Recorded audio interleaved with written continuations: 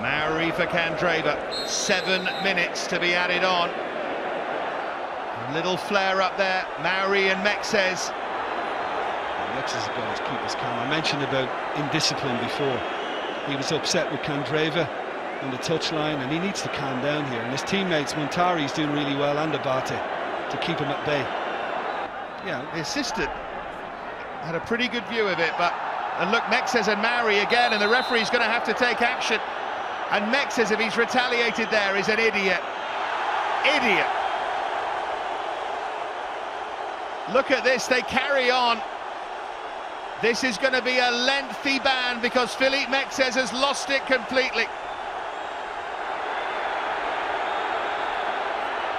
Oh, and the punches are flying now. Another punch there, and they're going to have to sort this out.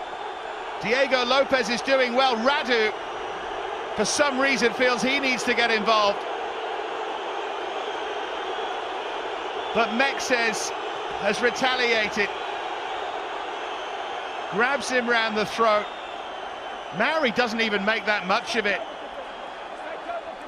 That is one of the most stupid things I've seen on a football field for a long time.